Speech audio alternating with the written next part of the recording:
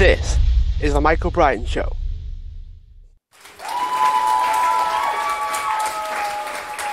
Hi everyone, welcome to the show, and today I am joined with Jordan Wilkes, who is the founder of Stride, which is a sustainable and ethical fashion and clothing brand. Jordan, thanks for being a guest on the show. My pleasure, Michael. Looking forward to having a good chat with you. Before we dive into any of the other questions about like sustainable fashion and your mission for Stride, I noticed you have a dog as a CEO. Would you be able to share the story behind that? Yeah, of course, mate. I'm a huge dog lover. So my whole life I've grown up with dogs, and when I was, starting the business from home, my dog at the time, he was an inside dog, so I was with him all the time. And because I'm a solopreneur, I'm a solo founder, I had really nobody else to bounce ideas off. So in a way, him always being next to me was like sort of my right-hand man. So I thought it'd be sort of a cheeky initiative to make him the CEO. And a few times on our socials and whatnot, I've proclaimed that my dog Mo, he sadly passed away, but he's our official CEO. So I just thought a little bit different. Sometimes businesses can be a little bit too serious about things, and they have official CEOs and CTOs and whatnot, all these C-suite executives. But I thought, why not? Let's get a canine CEO to start the job right. It's a shame he's passed away, to be fair, because I was about to ask him what his responsibilities were. Okay, yeah. Well, for what it's worth, not long after I rescued another dog, now she's the CEO. She's taken over that role, and I think from memory, because I do this pretty cool thing with Stride called Dogs of Stride. So a few of the customers, I'll send in photos of their dogs and tell the story behind theirs, and they give themselves certain jobs. So I believe one of the customers she sent in photo of her dog, and he was the chief food officer. So he loves his food, so he was in charge of that. Another customer sent in another dog. It was her Jack Russell, and apparently this Jack Russell was a big love sponge. So she was the chief love officer. And I think what was my current dog? Can't remember what hers was. She had another C-suite ridiculous job. Just because I feel as though with my clientele being very consciously minded, and a lot of them are vegans, in that they do appreciate animals in the world, and I think most people are dog lovers. So why not put dogs to the forefront of the business? Yeah, it was just something really interesting about it, because a lot of business owners do have like a team or pets and those kinds of things, and every now and again they're like VAs, right? Yeah. Or assistant. It was a bit surprising, I suppose, for want of a better word, whereby he or she now. Yeah. He is the CEO. Got a top job. Oh, that's top dog. Yeah. Definitely top dog. Yeah. So you mentioned like sustainable fashion, and I know one of your missions is to take sustainable out of it and make everything sustainable so that it is normal. Yeah, correct. So that kind of the aim is to not have a separate category, but to make all fashion sustainable. So one of the things that sort of piqued my interest with it was, how much of a difference does it make to go from, how can I put it? I don't want to say other brands because it makes them sound really bad. Yeah. But to go from a typical fashion brand and using a sustainable one. So someone goes into a shop, buys a T-shirt that's sustainable. How much of a difference does that make? Because very often in individuals, they have this subconscious thing of, well, how much of a difference does it actually make? Yeah. So could you share a bit about that for us? Yeah, for sure. And just to touch on your first point, Michael, about wanting sustainable fashion, ethical fashion, or slow fashion just to be the norm. Reason being is that when it's a subset, it's a separate part of what the core industries of fashion. So if we just say if sustainable fashion is separate to normal fashion, then anything that's not sustainable fashion is unsustainable fashion. So the end goal is to make that the norm. So sustainable and ethical practice is what is part and parcel of the fashion industry, not just this subset that 5% of brands do. So that's a long-term aim and looks something that I can't achieve myself. But there's a lot of great brands out there, a lot of really smart consumers who are demanding better. So optimistically, I'd like to think this would happen in maybe 20 years. I don't think it'd be a generational thing. But going back to the crux of the second part of the question, what difference can an individual make? That the person who's a bit skeptical and saying like, what can I do? I'm just one person. Theoretically, they are correct. They are one person. But a saying that I like to share with Stride and I like to share with in my circles is that small changes times millions of people equals a global impact. So a classic example is Greta Thunberg, who I believe 3 years ago, protested outside Swedish Parliament demanding action on climate change. And then a couple of years later, she mobilized global protests around the world, which I think totaled about 45 million people. So if this 15-year-old schoolgirl in Sweden can protest outside of Parliament and really change the world, because I think most people in the world know who she is.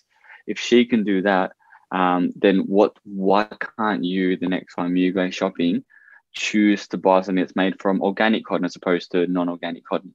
And I really feel as though that you don't need to be a perfect consumer. So for the person who feels as though they can't make a change just themselves, it's not that you need to be a zero waste consumer tomorrow. It's what steps can you take, tomorrow, next week, next month, and over the next year to make small changes to make your consumption more conscious, have less impact on our environment. Yes, I just think it's all about just shopping better, not perfect. So it's almost like those little tweaks that you can make to make a little difference, I guess, in your own world. Yeah, exactly. Do people have a sense of that? Because what I found is there are a lot of other brands out there that just say sourced with, I don't know, whether it's recyclable or sustainable materials. That tends to be as far as it goes.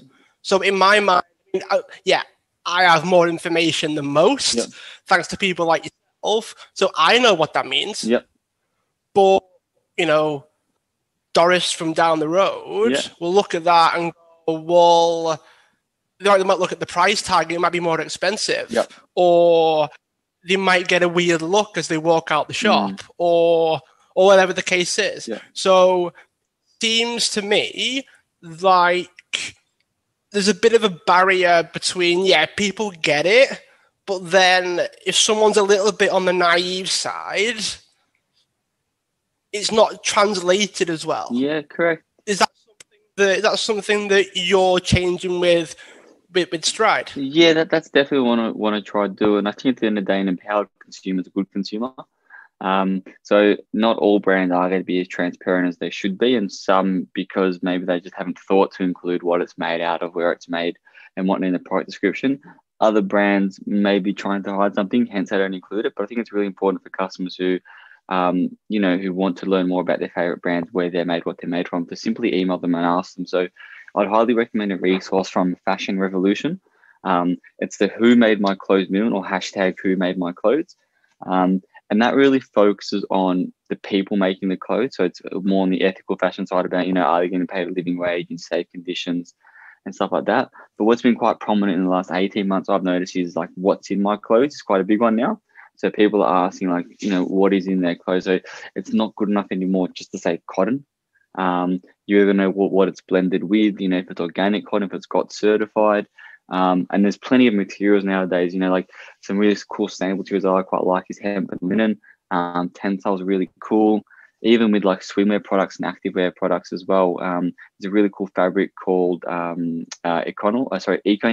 I can never pronounce properly. It's ECONYL. I've heard about 8 different pronunciations for it. Some say Econil, some say Econil. You can take your pick. That's a really cool fabric that's made from recycled nylon. So I think fishing that's in carpet, they turn that into really cool activewear and swimwear. So I just think it's really important that if you don't know, if you don't have the answer to the questions, ask the question. And if the brand doesn't get back to you, then I think that shows you that they don't really care about their customers and or they're trying to hide something. Is there anything that's a bit more outrageous that you've come across? Like you might say, wood can be made to make underwear or socks or something. Is there anything that's like pretty outrageous that you've come across? Yeah, one thing that blows my mind probably more than it should is that a really cool leather replacement is made from pineapple leaves, so it's called Pinatex, and that's spelled Pinatex for anyone who wants to research that. Wow.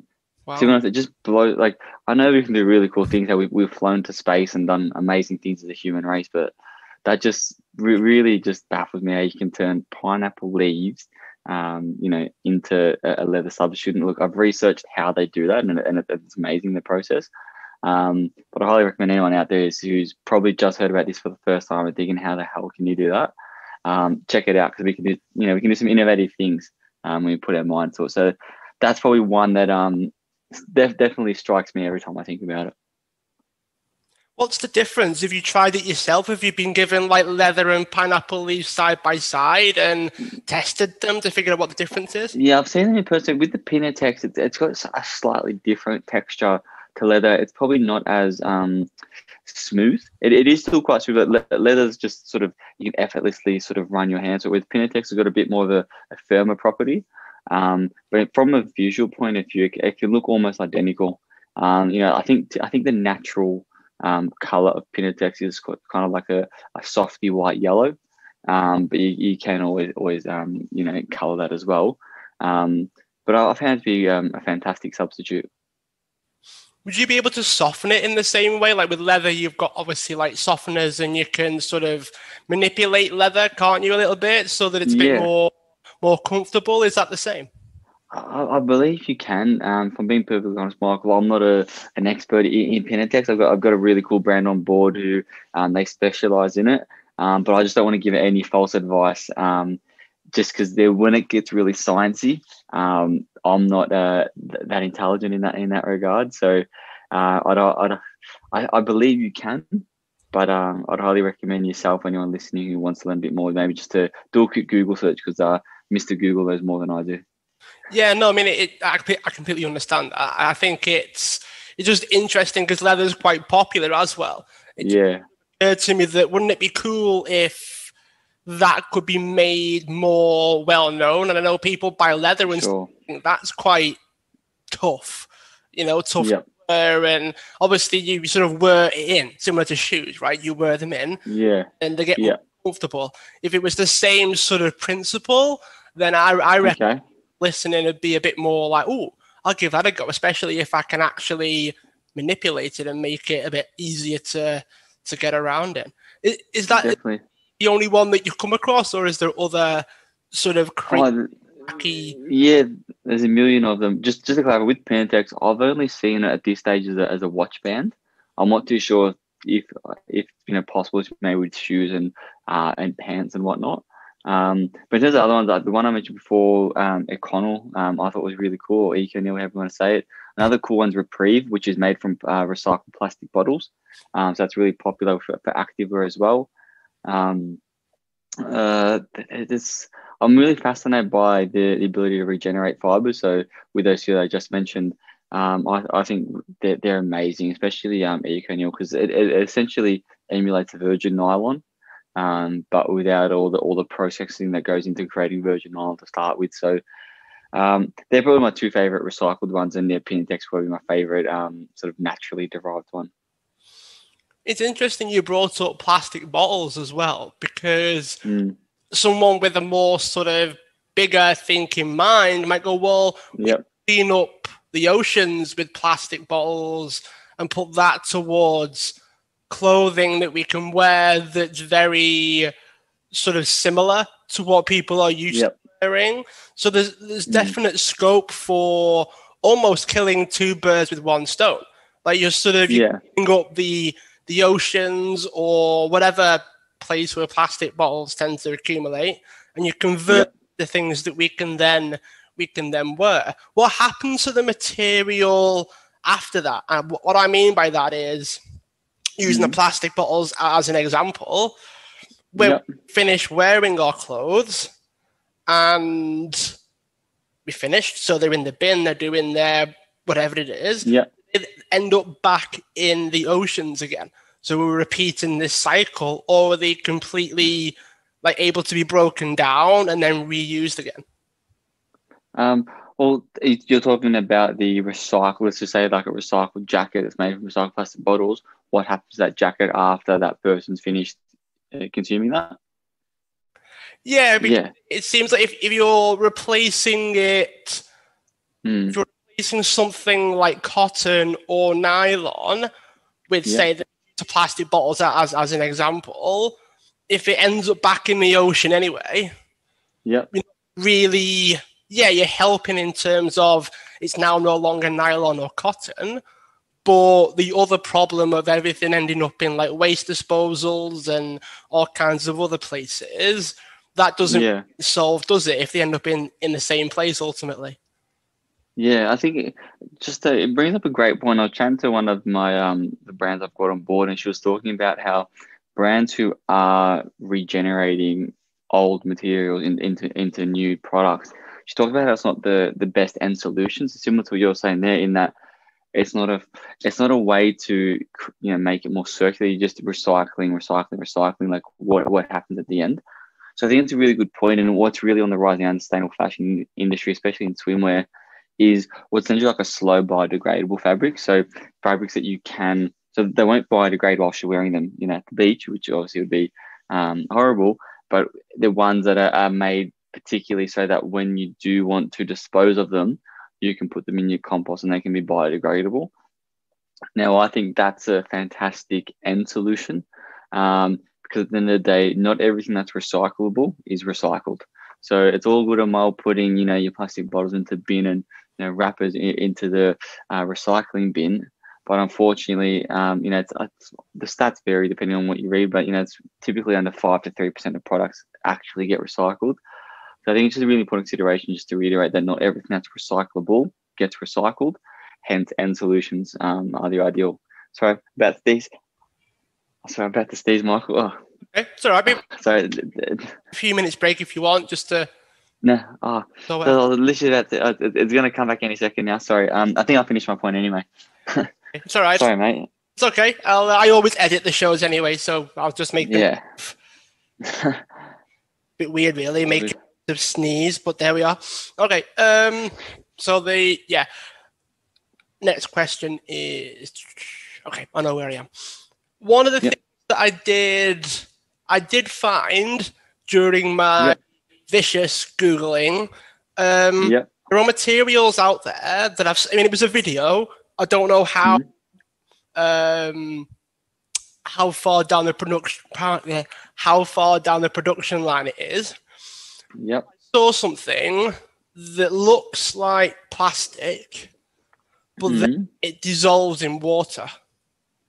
So once it touches water, it kind of evaporates, which I thought was very fast. Is this a cleaning solution?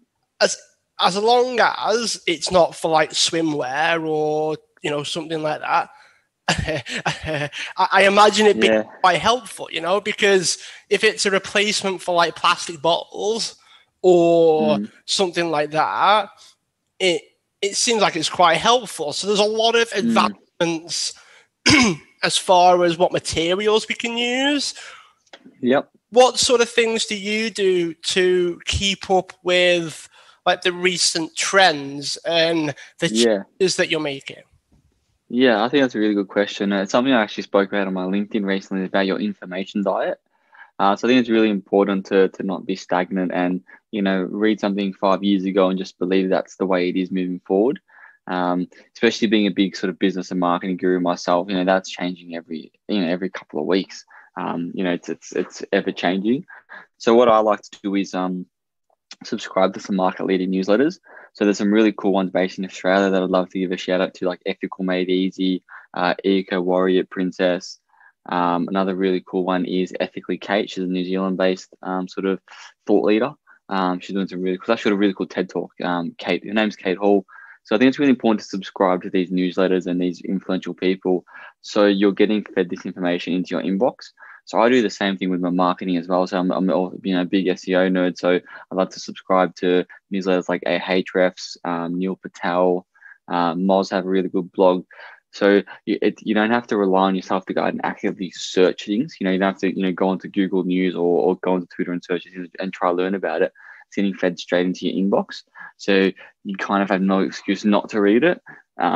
Just because I feel as though, we can miss these things if we're relying on ourselves to actually find it. Whereas if you're just subscribing to these newsletters, it's getting fed right to you. And one thing I would say is don't go overboard and subscribe to 20 of them tonight, because you're going to get pretty annoyed when they all start sending you their welcome series and your inbox is blocked for the next 2 weeks. So do it slowly, find the ones you like, and really refine your information diet to keep leveling up your knowledge every single day. One of the last things I really want to touch on is, do you do a lot with Stride in terms of trying to change people's opinions of it? Because I know we touched on like the perception of it and how to make it easier for people to actually incorporate more sustainable brands into their lifestyle.